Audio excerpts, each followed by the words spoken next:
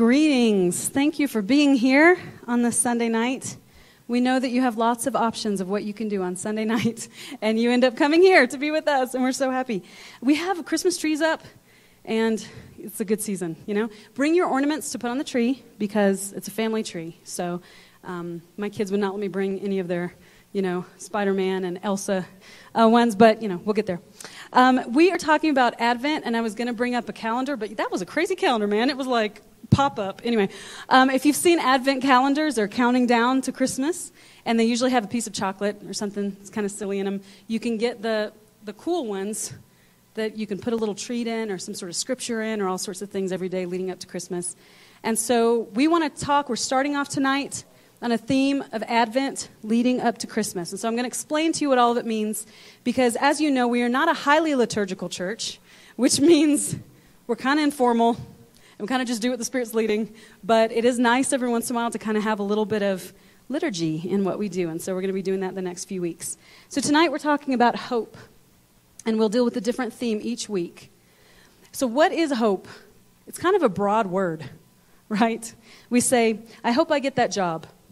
I hope my wife doesn't leave me. I hope they still have pumpkin spice lattes. I hope I make something of myself. There's like a million different ways that we hope for different things. But what actually is it? Webster's dictionary says it is to cherish a desire with anticipation, to want something to happen or be true. So if we believe that, we think of hope just kind of like, I really want something to happen. But actually there's a much broader, much more beautiful meaning of hope, many of them, which we're going to talk about tonight. Not surprisingly, right? It's got to be more than that. So we're going to dig into it tonight. First, I want to tell you a little bit about Advent, in case you're not familiar with this kind of season. So Advent is the season leading up to Christmas. The word literally means, Advent, is the coming of a notable person or event. So the advent of something or of someone is anticipation for their coming. And obviously, during Advent, we are anticipating, we're putting ourselves, there's twofold. We're putting ourselves back in the position of the Jews before Jesus came, with all those thousands of years of waiting for the Messiah. The anticipation, the expectation of the one who would come and change everything, right? And we're also remembering that we still are expecting in Advent his second coming, which is when he's going to come back and make everything really, really right.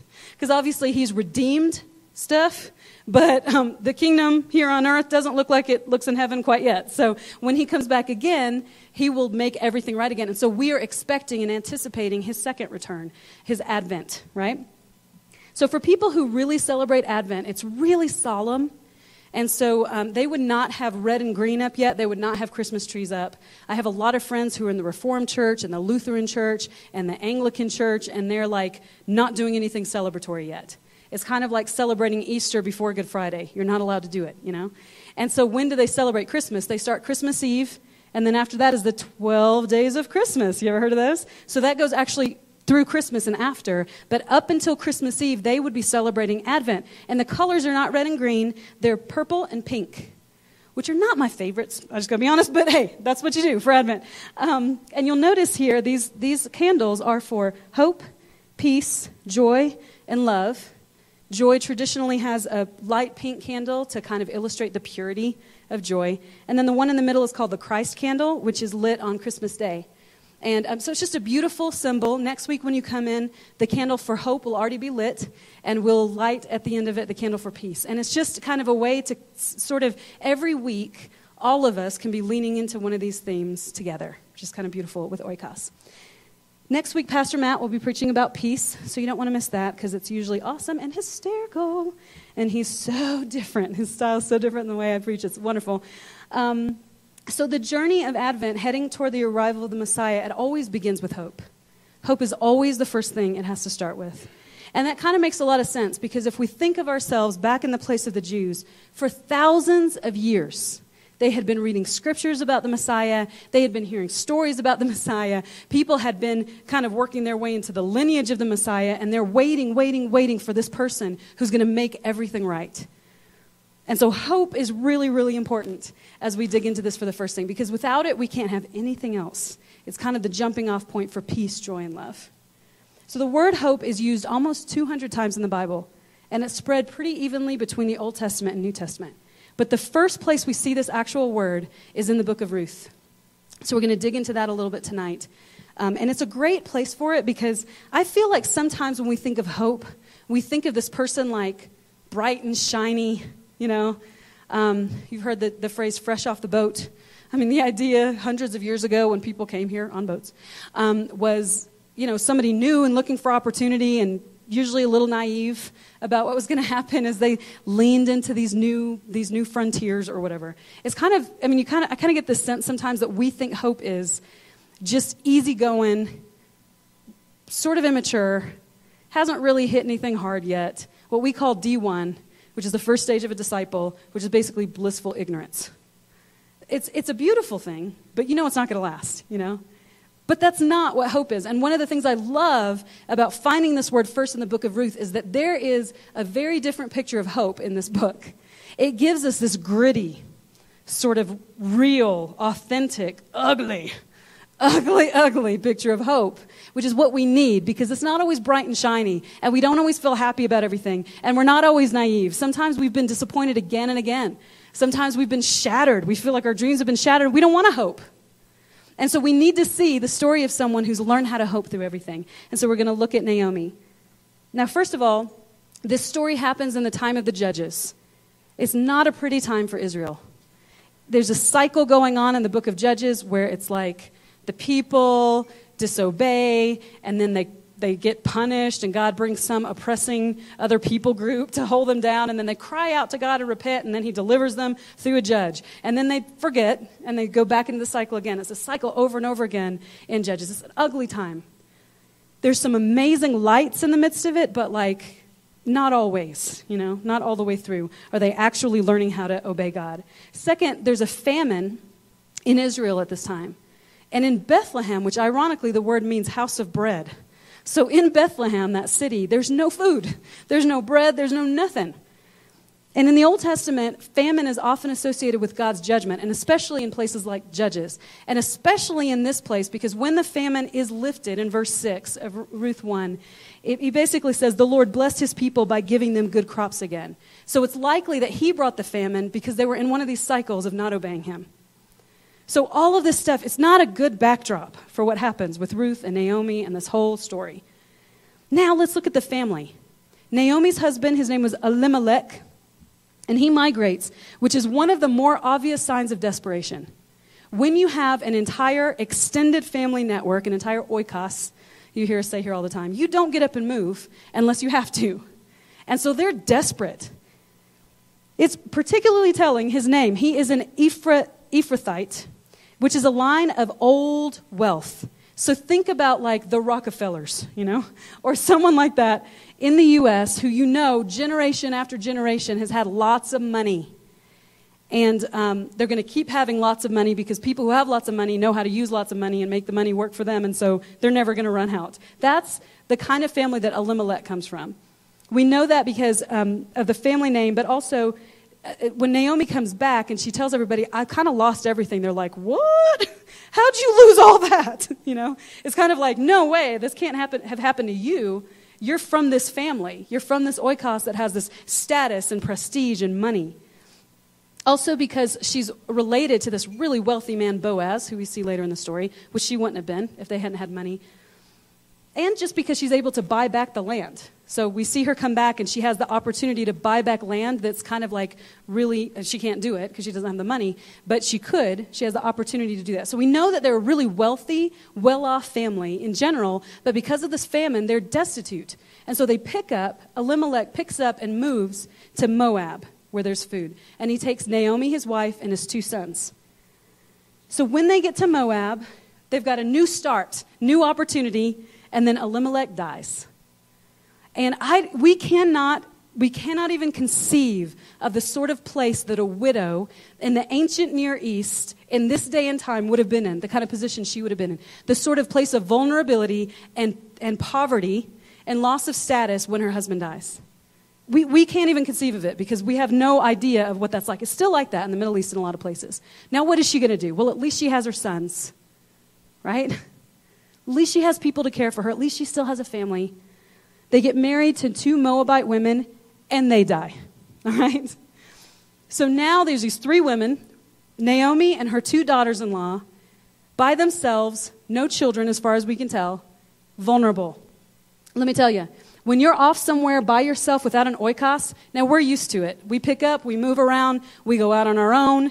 We're so foolish in the West. We think we can live life without people around us. We think it's normal, but this was not normal because they couldn't survive without an oikos. So here they are, by themselves, 3 women with no way to make money, no way to provide for themselves. Remember what an oikos gives you? What does an oikos do? Provision and protection, you got it. Provision and protection, and they have no provision or protection because they have no extended family network around them. So Naomi hears that there is food back in Israel, which is a blessing because it means God has, they've cried out to God or something, Some other cycle has happened. They're probably going to turn away from him again. But right now, they're responding to God, and because he's gracious and compassionate and loving, and he loves to love his children, he lifts the famine and there's food again. And she decides to go home because she has nothing else. And why not go back to the place that she used to live and see if she can reestablish relationships or if someone there will care for her? Her daughters-in-law are from Moab. And so she says, hey, there's nothing for you here. Go back to your families. Go back to your oikos. You are really vulnerable by yourselves or sticking around with me. Go back to your families. Maybe you can get remarried. Maybe you can have a family. There may be really good things in store for you. Not for me. I've lost it all. But you could have a good life. And they do this kind of Eastern haggling thing. They go back and forth. They say, no. And she says, yes. And they say, no. And then finally her one daughter-in-law says, okay, I'll go back home. And so Orpah heads home, which is perfectly reasonable and what she should do. And she probably has a great life. We never hear of her again. But Ruth says, no, I am not leaving you. And you kind of get the sense that even beyond her family back home, Naomi has become such family to her. She's so loyal to her. She will not leave. Even though she probably knows there's nothing for me in Israel, I will be a foreigner. I have no family. I'm probably going to have to work a really crappy job to make things work. And hopefully I don't have to sell my body, because that's mostly what women had to do if they had no other way. I still am going to stick with you, Naomi, because you are my family. And so she goes with her, and they head back to Israel. Now, when they go back to Israel, Naomi is broken. She's not this classy, aristocrat like she was when she left. She has no money. She has no family. And remember, in this day and age, often when it was like you have all these blessings and then they kind of go away one by one, people are like, what did you do to God? I mean, just read the book of Job. What did you do to tick God off? You left here so happy and you come back like that. So she's probably got some judgment weighing on her shoulders. She's going back home thinking, oh, guess I got to go home. I don't know if you've ever felt like that. Guess I got to go move back in for a year, with my family or whatever. This is worse, okay? She has no real place to go. When she goes back home, she has the opportunity to buy land and do all this. She has no money to do it. And so Ruth starts this awful job. The only thing that she can do is basically this back-breaking work of trying to find food in fields where they've already been harvested. People have already harvested all the crops, and she comes along behind to see if there's anything they've left. So she might work hours and hours to get a little bit of grain, and the humiliation of basically begging. This is what their lives look like when they go back. And we see in Ruth 1, 19 through 21, the way Naomi feels. It says, so the 2 of them went on until they came to Bethlehem. And when they came to Bethlehem, the whole town was stirred because of them. And the women said, is this Naomi? She said to them, do not call me Naomi, which means pleasant. Call me Mara, which means bitter. For the Almighty has dealt very bitterly with me. I went away full, and the Lord has brought me back empty. Why call me Naomi, when the Lord has testified against me, and the Almighty has brought calamity upon me? So she says, don't call me pleasant. There's nothing about my life that's pleasant. Look around. Call me bitter. And you know what I love? They totally ignore her. They don't call her bitter. They call her Naomi. And we'll come back to that in just a second. The power of a community around you who remembers who you are when you forget. Believe me, you will forget who you are. You will forget what you're supposed to be. You better make sure somebody's around to say, no, I'm not calling you that. That's not your name. We'll see it through. And somewhere at the end there will be hope. So the story continues, and we will preach on Ruth because it's beautiful, and there's amazing things about Ruth. Oh my goodness, she's amazing. And Boaz is amazing, and the whole story is great. But basically, it ends happily, okay? You can read it tonight. It's 4 chapters long. You could probably read it during the reflection time that we have at the end. So read it. It's, 10 minutes or something. But we're going to skip to the end because right now I want to focus on Naomi because this is the story of Naomi, honestly. It starts and it ends with Naomi, and the middle ground is Ruth and Boaz and all this amazing stuff that happens. But the story is about this woman who went away full and came back empty, and how restoration came to her life. In Ruth 4, verse 13, it says, so Boaz took Ruth into his home, and she became his wife, this very wealthy man who has lots of influence, lots of favor, all this stuff. Then, and godly, very godly. And he slept with her, and the Lord enabled her to become pregnant, which is a huge blessing in this day. And she gave birth to a son. Then the women of the town said to Naomi, praise the Lord, who has now provided a redeemer for your family. May this child be famous in Israel. May he restore your youth and care for you in your old age. For he is the son of your daughter-in-law, who loves you and has been better to you than 7 sons. Naomi took the baby and cuddled him to her breast, and she cared for him as if he were her own. The neighbor women said, now at last Naomi has a son again. And they named him Obed. He became the father of Jesse and the grandfather of David, who is the ancestor of Jesus. So Ruth gave birth to the man who was she was David's great-grandmother. What? Talk about restoration. I mean, there's so many cool parallels to some of the weird, funky stuff that happened, like in the patriarch story, like ugly, nasty stuff. If you read through some of those things, it's like, people sleeping with all sorts of crazy, their father-in-law. I mean, it is whacked, some of the stuff that happens. And the parallels to how this story redeems some of those are absolutely amazing. This restoration, this redemption, this thing that happens to this family where everything is better, there's hope again. But when did the hope happen? At the end, when it all got better? I don't think so. I think it was somewhere along the way. It's not just like all of a sudden we become hopeful because all of our circumstances have changed. Because if they hadn't had hope along the way, none of the circumstances would have changed. Because they molded and moved with God as he was putting this cool thing together. Brene Brown, she's a shame researcher. She's brilliant. And if you have never read anything by her or watched a TED Talk, do it. She started off trying to research wholehearted people. She called them. People who feel worthy to receive love and give it. That's a big deal. There's not that many people actually in the world like that, as it turns out. And what she decided to do was, in the end, not study the how-tos, because the truth is, we don't need more information on how to. I mean, how many of us basically know how to use our money decently well? I mean, sure, you can learn some nuances and stuff, but like, don't spend money you don't have, right? Give a ton, stuff like that. We know it. I mean, most of us know what we should be eating and how we should be exercising. Like, it's nice to have, like, very tailored, specific things, but the reality is most of us kind of know what to do, and yet we are one of the most in-debt and obese nations in the world, right? So it's not so much about how to do things. She started to look at, maybe the thing we need to look at is, why don't we do the things we already know to do? And shame rose to the surface. And she decided, I guess I'm studying shame, because that is the number one thing that gets in the way of just about everything we do to be wholehearted people. And in the midst of it, she studies belonging, authenticity, vulnerability, all that stuff. So when she was studying these wholehearted people, these words started popping up everywhere that describe them. Words like tenacity, strategic, I can, bulldogging it. And these are actual quotes. Surviving failure, struggle, perseverance. These are just some of the words that started coming up again and again with these type of people. And really, she said, if I'm going to put a word on these people, these resilient people, the word I want for it is scrappy. These are some scrappy people. They are not going to be yanked down and defeated. They're going to get up again and again. And actually, the cool thing is that in the end, it all ended up being about hope. How to be like this all came down to hope. Now, not the springy, joyful, I'm so happy I have hope for all things. Not that kind of hope, but the real kind of hope, the kind of hope that Naomi was able to recover, which is through struggle. Because what she found out is that hope is not actually an emotion at all.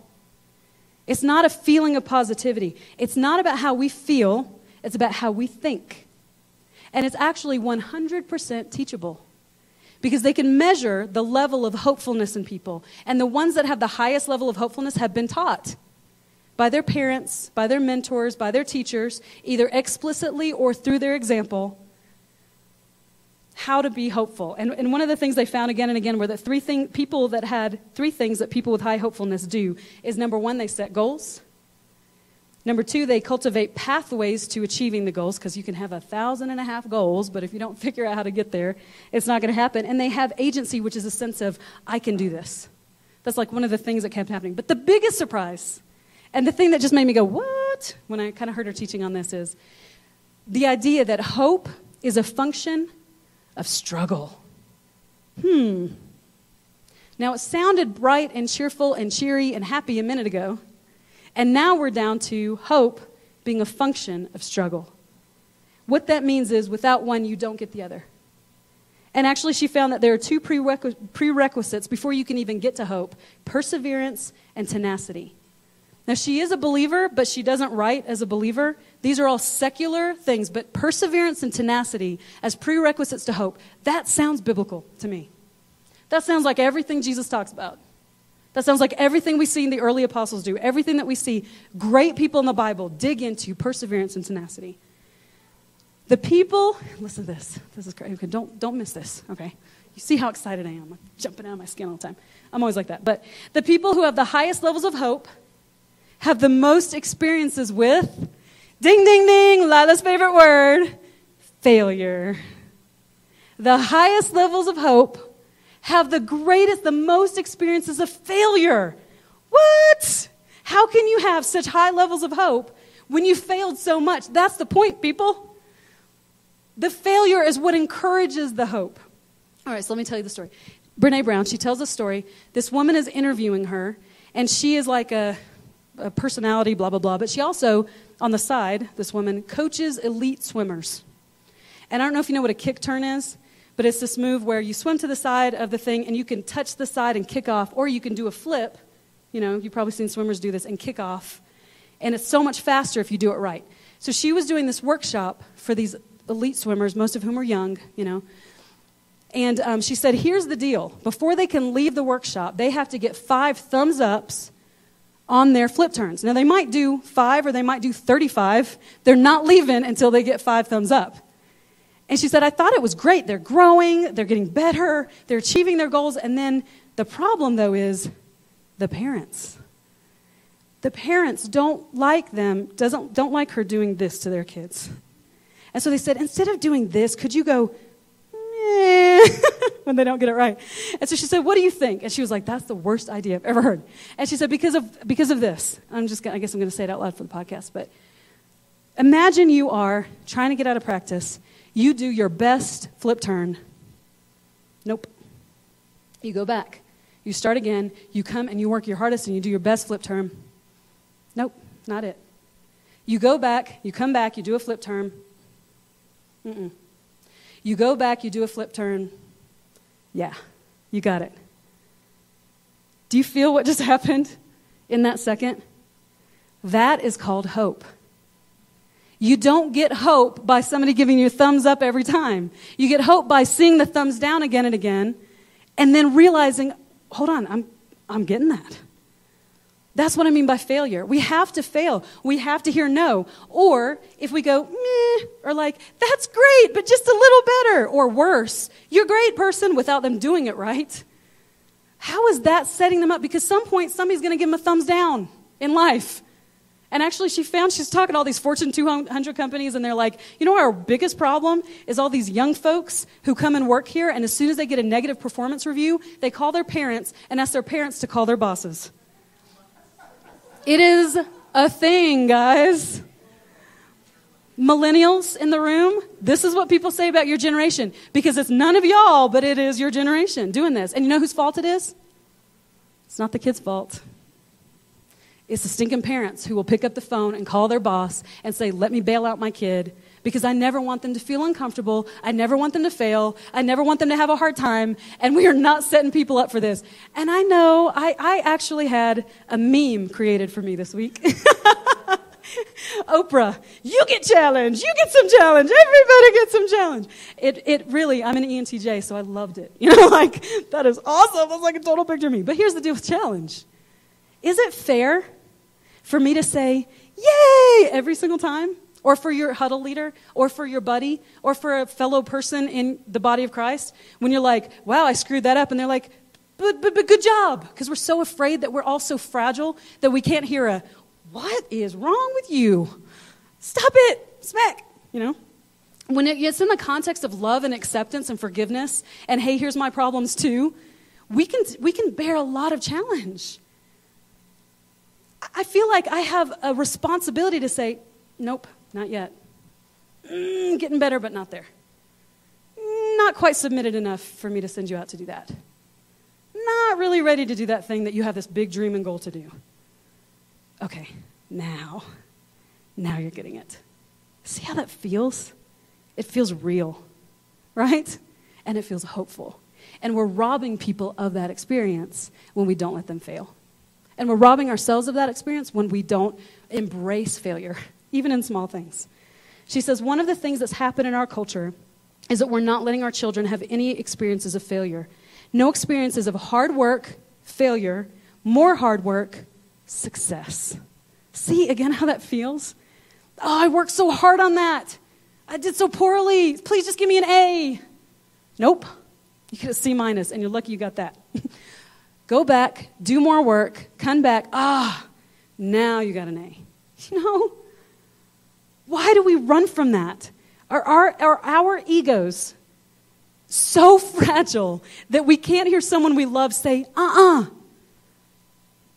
This is the gift that we give to each other within oikos, within true body. I don't mean the kind of church where we show up and we talk a little bit and we head home. I mean the kind of thing that's a family where everybody knows everybody's business.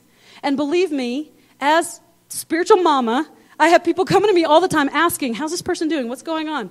I had a dream the other day. I had this thing, and it's awesome because that's the way it's supposed to be. If you lived in the East right now, if you were an Indian family, let me just tell you right now, everybody knows your business. We're the only people in the West who think, I should do this by myself. Now let's look at Romans 5, 1 through 5.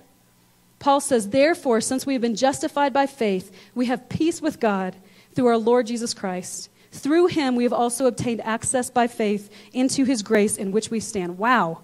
And we rejoice in hope of the glory of God. Not only that, but we rejoice in our sufferings. We rejoice in our sufferings. Not I rejoice in my house all by myself, which is hard enough to do by myself. No. I bring it into the body, and we all rejoice in our collective sufferings. Remember, everything is collective. Everything is community. Nothing is individual in this book.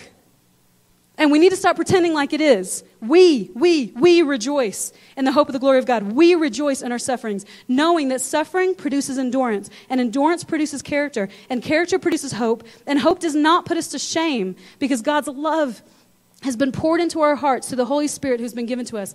Hope does not put us to shame. Why would it? We've already failed a bunch and learned that we're not a failure just because we fail. I mean, I am blank is covenant stuff, right? That's who I am. That's not going to change. I did this. That's kingdom stuff. Sure, we can fail. We can fail all day long. That never makes us a failure. God knows exactly who we are. Once we take those things apart and we say, I could fail all day long. In fact, you know me. I'm like, who's failing? Raise your hand. You're the cool kids. Somebody needs to fail at something because until we fail, we're not trying anything that we don't already know how to do. And that doesn't sound like gospel to me. So, hey, if you're like, I don't really like knocking on doors of Keystone employees who are probably high, and most of them are when we knock. Last year we took the kids, and Chase knocks, and he's standing there like 3 years old. He's like, would you like some cookies? And they're like, looking around like, am I the only one seeing this? Like, seriously, they were like, okay, there's a child at my door handing me cookies. If you're uncomfortable with that, then go. You might bumble, you might fail. People, Keaton played the keyboard up here. Wasn't the first time? One of the first times you led worship? With the keyboard. Now, he plays about 62 instruments, and he's much more comfortable on the guitar, as you have seen him millions of times. And I have been the burr under his saddle to say, Keaton, I want to hear you on the keyboard, because it's like angels come and start singing songs, and the tree lights up in different colors, and amazing things happen. But I've never done that. And tonight he did for the first time. And I'm not going to say you failed because my goodness, boy, but I'm just saying you feel a little uncomfortable with it. I mean, so you were like slightly under Juilliard standards, maybe, So the first time you try something and you're really good at stuff, maybe you don't fail quite as hard. I would have failed, big time at that. But the first time you do something, you're not going to feel great. You're not going to feel competent. You know why? Competence has to be built through lots and lots of failure. G.K. Chesterton. You all know the quote by now. If it's worth doing badly. Or Eric's version, suck until you don't. You're just going to suck for a while. You're just going to be bad at it. I mean, I was encouraging someone recently who was like, wait, I just got into a huddle. I'm going to be leading one day. And I'm like, you're going to be awesome. You're going to be legendary. I mean, not at first. We all stink at first. Like, good grief, you don't want to see my first couple of huddles. Eventually, when you get past the sucking part, you're going to be awesome. And that's where you find hope. I just failed at something, but you know what? I think I can keep doing it. Now, we want the hope that will not lead us to shame. But do we want the things that we have to have before that? Because we want hope. Hope is the big thing, right? But remember what leads to hope? Character. And remember what leads to character? Endurance. And remember what leads to endurance?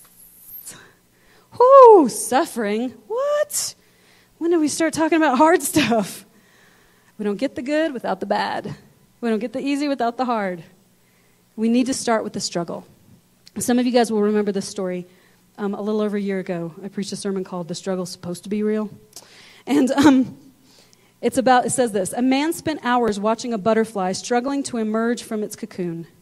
It managed to make a small hole, but its body was too large to get through it. After a long struggle, it appeared to be exhausted and remained absolutely still.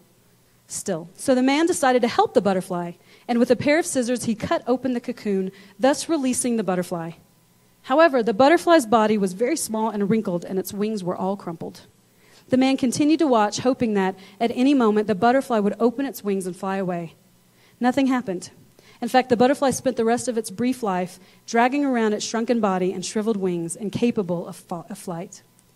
What the man, out of kindness and his eagerness to help, had failed to understand was that the tight cocoon and the efforts that the butterfly had to make in order to squeeze out of that tiny hole were nature's way of training the butterfly and of strengthening its wings. If you've ever seen this, it takes hours and hours for a butterfly to emerge from a cocoon. And it's painful for those of us who are like, get her done. What you waiting for? What in the world? Can I, when I complete people's sentences, I'm like, because you're so slow. That's what we're like with this thing. And this guy, he's trying to be nice, but guess what? Billions of butterflies emerge from their cocoons every day without our help, right?